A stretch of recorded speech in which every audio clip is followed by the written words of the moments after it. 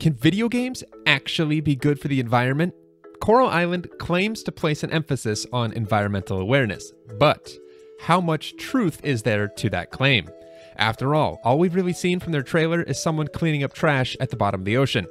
Instead of doing yet another Coral Island trailer breakdown video, since those are rather plentiful on YouTube right now, I thought we'd do something quite a bit different by blending science and video games and talking about Coral Island's plan to restore the coral reefs of the island and compare it to how that very same objective is being handled in real life as we speak. I did also get a bit of information that hasn't been made public yet, straight from one of the studio managers, so who knows, you might even learn a thing or two. If that sounds like a bit of a reach though, bear with me. I've spent the past 6 hours doing research for this video and going through the entirety of the dev diaries on the Coral Island Discord, and I can pretty much guarantee that you will learn something new about Coral Island. So if you're anything like me and are incredibly hungry for all things Coral Island right now, sit back, relax, and enjoy. What's going on, ladies and gentlemen? DoctorDDub here. If you haven't heard of Coral Island before, I highly encourage you to go check out the video I just released on it, explaining what it is and why I think it's going to be amazing. That video is currently blowing up for me right now, so to everyone who has watched it, thank you. I really do appreciate it. Without further ado, let's dive right in. We already know that you'll be able to dive to save coral, and while that does seem like a cool mechanic, cleaning up trash to restore the coral reefs, the reality of it is that both in-game and in real life, restoring the coral reefs is going to take much more than a little garbage collection. Before we can really talk about what Coral Island is doing to bring awareness to coral reef restoration and how they plan to handle that in-game, we first need a basic understanding of what is happening in the real world. You know, that mythical place that has lifelike graphics, permadeath, and way too many NPC interactions for my liking. Yeah, that's real life. Whether you believe in it or not, over time, global warming has gotten worse, and the effects of it have become increasingly apparent. As a born and raised Texan, for example, those winter storms we experienced only several weeks ago are thought to have been caused by rising temperatures in the Arctic Circle, forcing cold air south.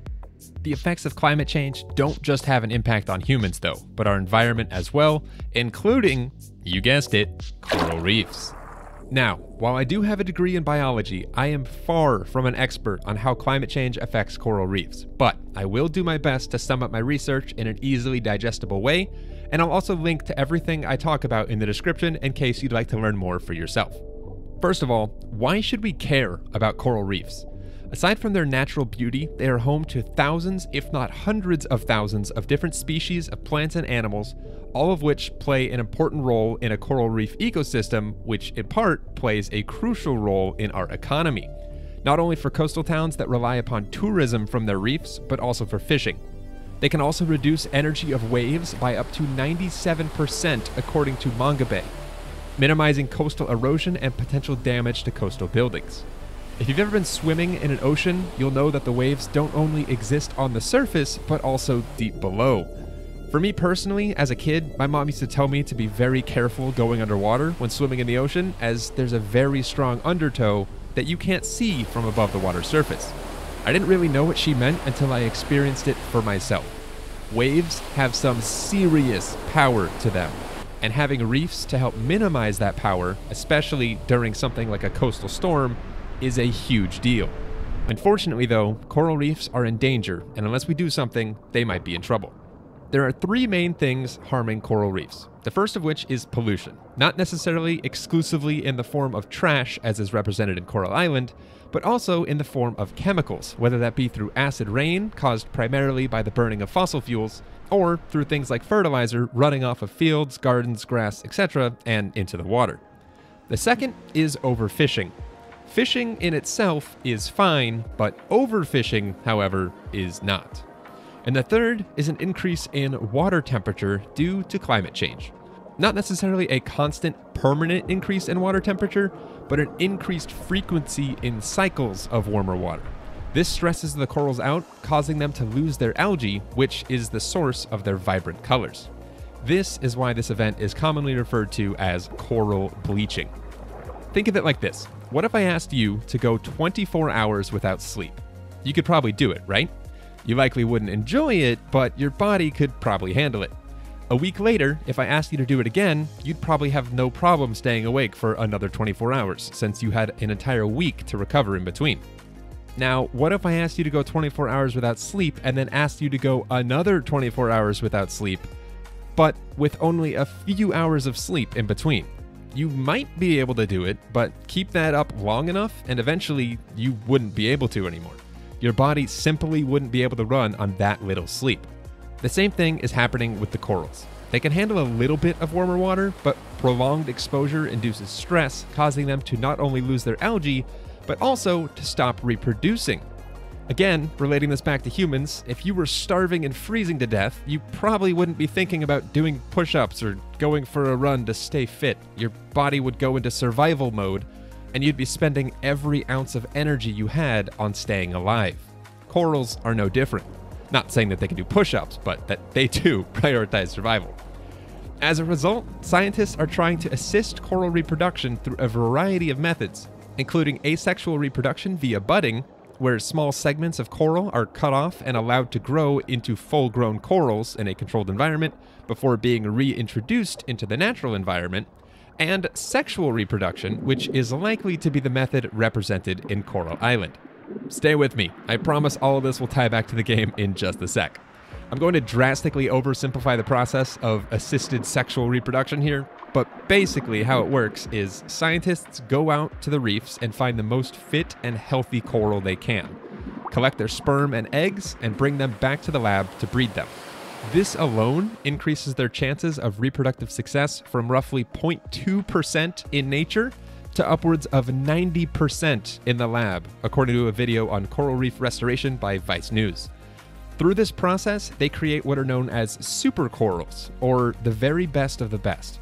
They train them to be more resistant to higher temperatures, just like you or I could work out to become stronger or study to become smarter, and then breed them in order to eventually get corals that are more heat resistant than their predecessors. This process is known as assisted evolution. Lastly, the scientists then coat these little tetrapods with the fertilized eggs and place them out into the coral reefs, allowing these supercorals to grow and help restore the coral reefs to their former glory. In Coral Island, we too will be attempting to help restore the coral reefs to their former glory. While picking up trash from the ocean floor will be a part of that, the act of picking up trash is actually part of something much bigger. We already know that there is a lab on Coral Island run by Ling, the island's resident marine biologist, who is assisted by Surya, a recent marine biologist graduate that moved to the island around the same time as you did to conduct his fellowship with Ling. Taking a look at the Coral Island wiki, we can see that Ling has dedicated her life to the study of coral reefs and how to make them more resistant to rising ocean temperatures. Sound familiar? They too are researching and breeding supercoral, and they need your help. You see, like any good scientists, Ling and Surya aren't just trying to make supercoral blindly. They first had to conduct some research by placing beacons at various depths in the waters surrounding the island. These beacons would scan, analyze, and transmit data about clusters of coral back to the lab where they could then be analyzed further. The problem is, due to the obscene amounts of trash that have somehow ended up at the bottom of the ocean, the beacons got buried in it, and their ability to transmit data was compromised. It's at this point that we come into the picture with the mission of cleaning up the coral reefs in order to uncover the beacons and get this vital information back to the lab. I don't know about you, but Coral Island just got a lot more interesting because of this. As for how the trash got there in the first place, we don't quite know yet, but we do know that in Coral Island, similarly to Joja in Stardew Valley, there will be an antagonist in the game, or evil villain, if you will, by the name of Pufferfish Drilling Corporation. Their goal is to start drilling for oil on and around Coral Island, and I'm going to guess that they are the ones responsible for all of the pollution. Yet another real-world concern for corals. As I mentioned earlier, I read through every single post on the developer diary on the Coral Island Discord server, and let me tell you, that's no small feat, especially in one sitting. If you plan to do the same, I wish you the best of luck. It's, dense, to say the least. Through this, though, I did manage to find a few tidbits of info that have to do with diving the coral reefs that I think could pan out to be really cool. I'll throw them on screen as we talk about them so you can know where I'm pulling my theories from. Just a heads up though, very little of this is 100% confirmed, and I'm going to be speculating quite a bit as I'm trying to make sense of very little information that happens to also be written in developer speak, making it even less useful to the average reader. Regardless, I still think there's some gems in here, starting with the diving suit. We can see in the trailer that the player is wearing a diving suit. The current plan is to allow you to customize the diving suit's appearance, most likely at the lab, but this isn't fully decided upon yet. Your character will then automatically change into it as soon as you start diving.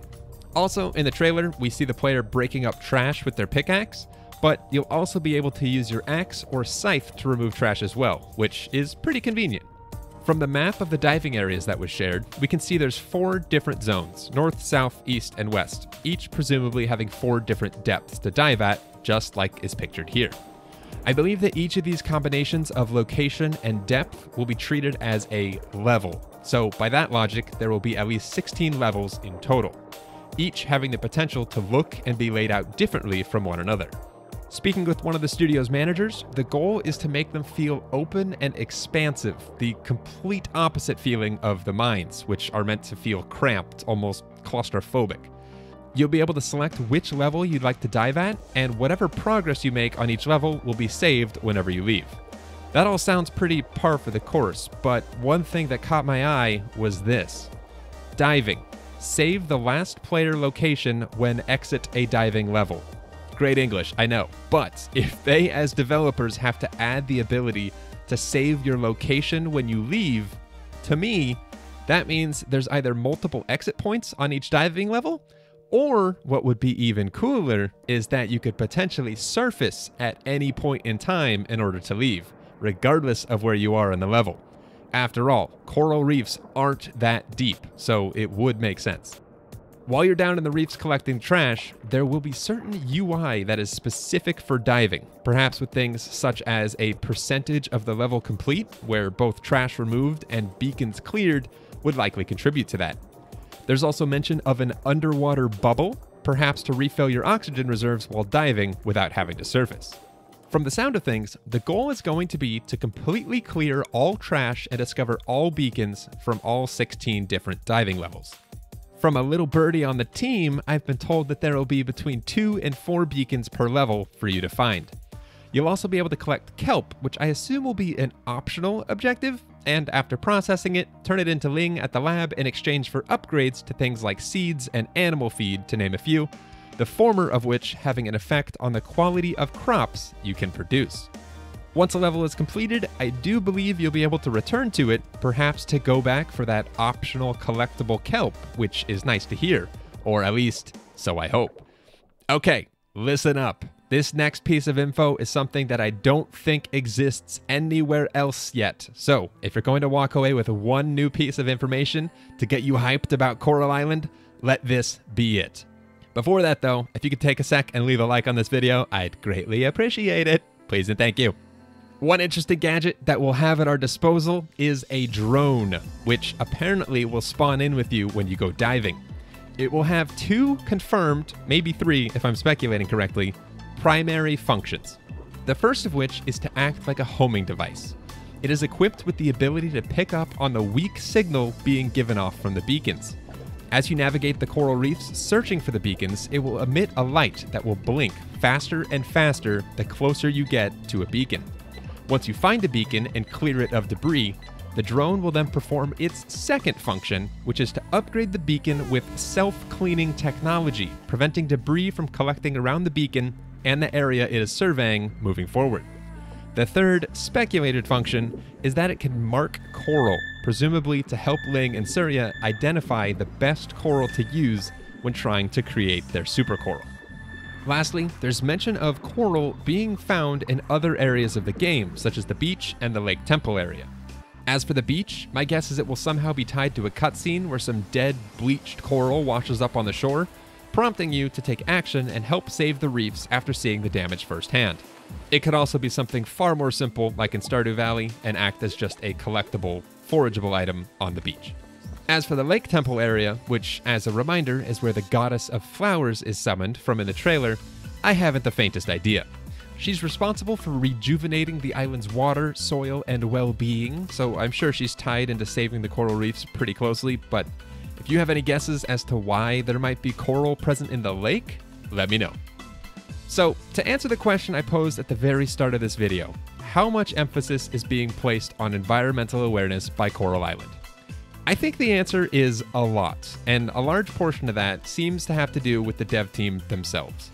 Being an Indonesian studio, with several of the team members having grown up in and several currently living in Indonesia, their personal experiences are what drives this desire to promote environmental awareness in Coral Island. And not just because it's an interesting and unique game mechanic. They're even going so far as looking into different non-profits to partner with that focus on coral reef restoration. That is something I can get behind, and that is where I'm going to end for today. I hope you all enjoyed this deeper look at some of the mechanics behind Coral Island and the real-life equivalents behind them. I sure had fun researching everything, and once again, if you want to learn more, I've left some resources down in the description. Thank you all very much for watching, and I hope to see you in the next Coral Island video real soon. Until then, as always, take care.